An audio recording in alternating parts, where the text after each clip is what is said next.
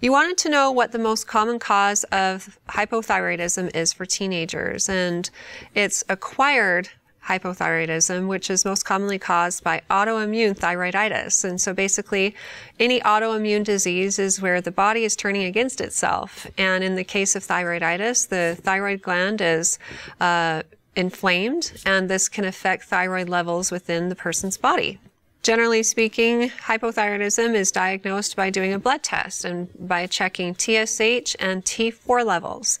And TSH stands for thyroid stimulating hormone, and this will be high in cases of hypothyroidism, and T4 levels will be low because the T4 is actually the hormone that your body needs in order to function. And TSH, or thyroid stimulating hormone, is what your body produces when it's trying to stimulate the thyroid to produce higher levels of T4. So that's why you see TSH being high and T4 being low when hypothyroidism is diagnosed.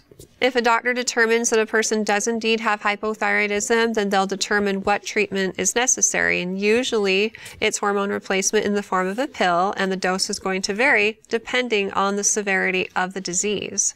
And the goal, of course, is to achieve normal ranges of TSH and T4, because if those levels are normal, then the person's body should be functioning at an optimal level. In the case of teenagers specifically, it's important to manage this appropriately, because if it goes unmanaged, it can actually affect their growth and development. So if you suspect that your child might have an issue with it, or you know that they have an issue with it and you have questions about treatment, talk with your child's doctor, and based on their knowledge of their circumstances and history and the lab results, they'll be able to give you tailored information and advice.